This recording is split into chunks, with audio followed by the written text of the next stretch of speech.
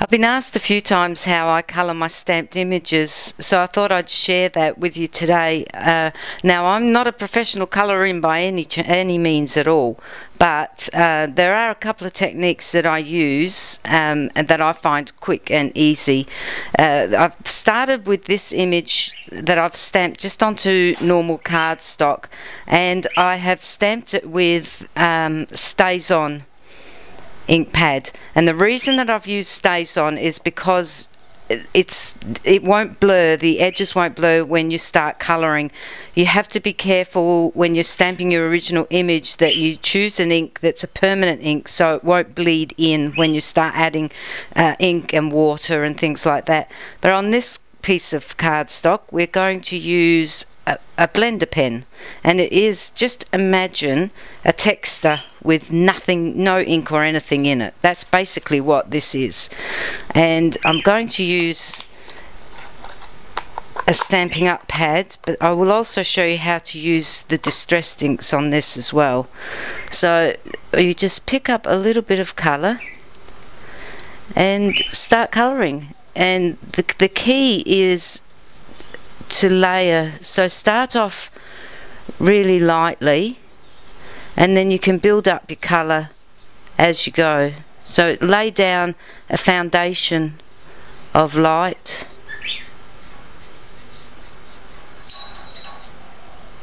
and then go back over to make key areas darker, just for a bit of shading. So when you've finished with the colour, all you have to do is just wipe that off like that, and that will come clean. And then you can go on with your next colour, which in this case we'll take some pretty pink, and we'll start down here on the bell of the flower. Again, lay down a light foundation of colour, and then gradually build up your shading. And in this particular one I will probably change to a shade darker pink,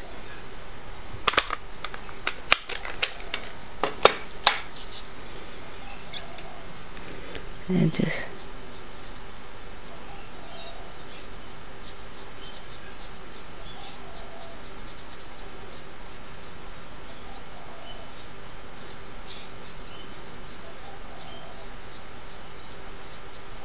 just pull that across.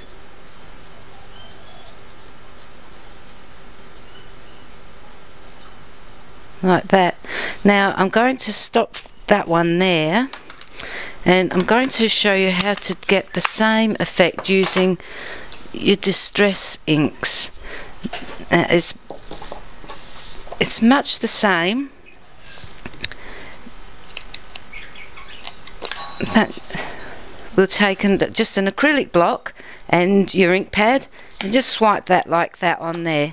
So you can see now that I've got some green on that acrylic block, and that gives me the ink to pick up for colouring.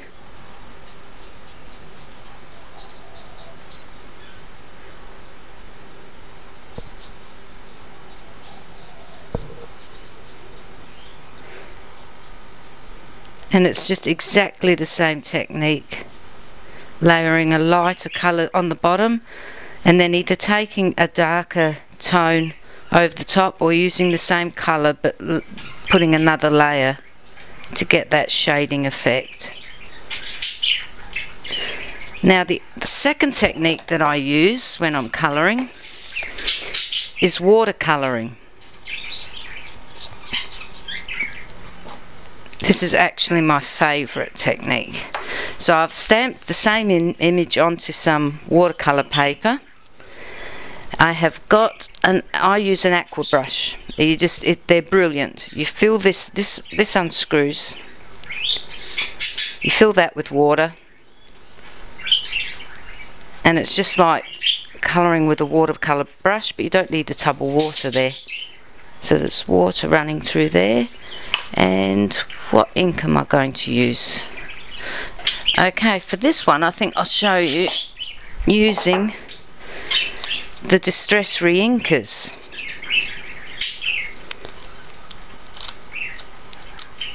Now, you just need, no, I had it right the first time, a drop of ink on there like that, and we might take a lighter purple as well,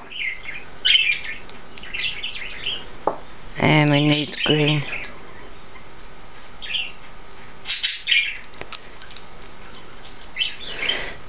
Now you can colour this doing the same with your acrylic block like this, like I showed you, and you can use your aqua brush for that, and it works, see, exactly the same. Because we're working on watercolour paper, it allows you to get a lot more layers of colour in, because it absorbs the water. You have to wait for each layer to dry, but you can really get the shading going on watercolour paper.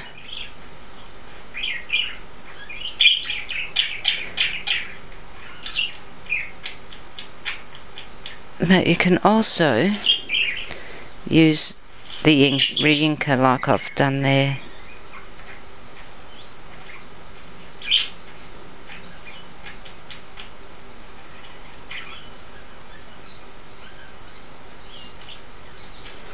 Now to clean that off, you just wipe it on a piece of paper like that, and then you can start on your colours.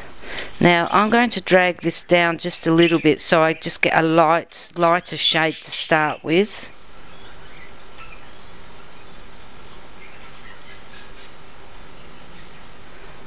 Because you can always build up your colour after.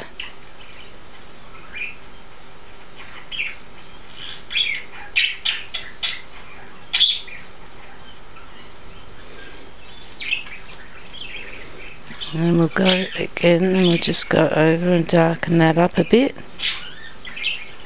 And you can see there how the colours darken up.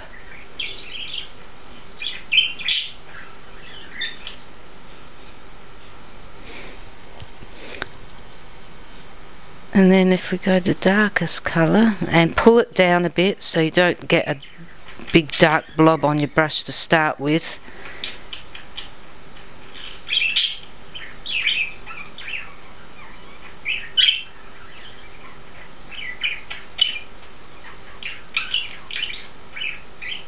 And then you can darken up as you go along.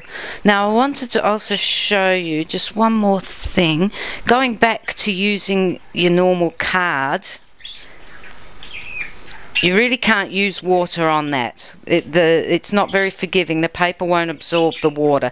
But you can use your aqua brush empty.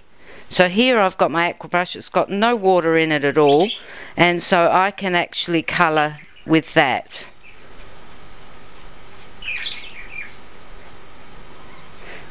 A lot of people use paint brushes, but I just like, I feel I have more control over the aqua brush.